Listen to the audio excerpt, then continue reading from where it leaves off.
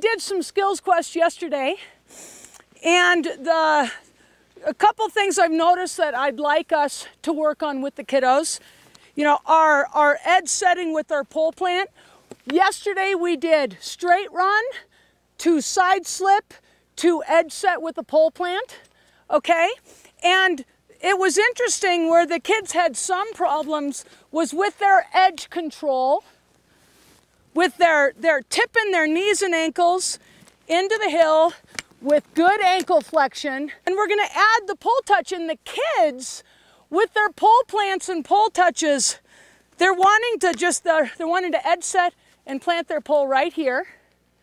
And then they're all tripping over their pole, or they're planting their pole back here, and then the skis are squirting out from under them like they're on a banana peel, okay? So when we practice this on our own with our kids, I'd like us to have an awareness about where the pole plant goes, okay? So it's gonna be down the hill, kind of ski tip extended and down the hill. You know, we're not beating these kids up with this technical stuff, but we're definitely touching on it. We have to. We have to get some of these basics, okay? Bang.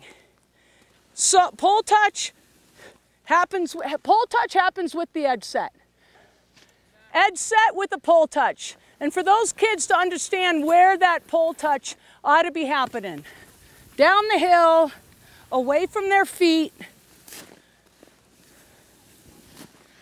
I'd like us to get a little more skill specific without beating our kids up about it.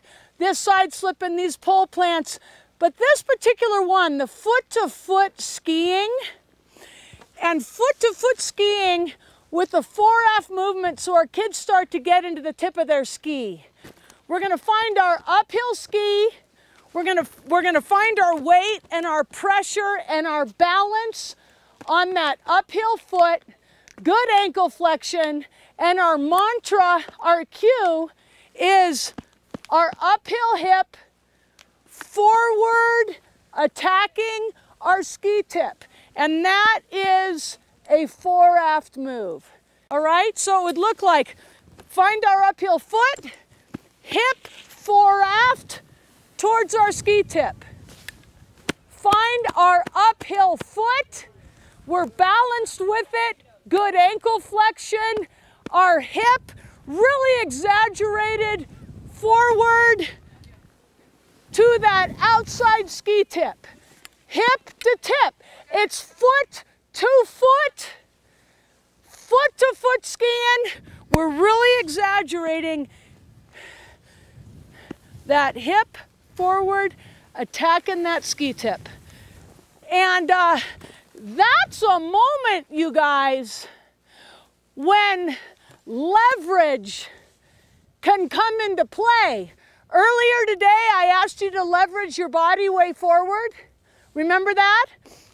And you leveraged your body way forward. You got to the front of the boot. That's a moment with that hip to tip that kind of leverage is okay.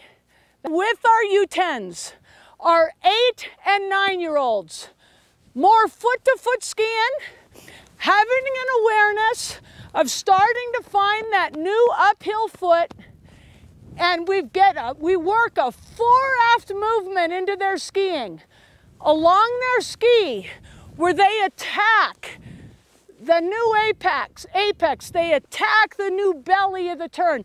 They attack their new outside ski tip.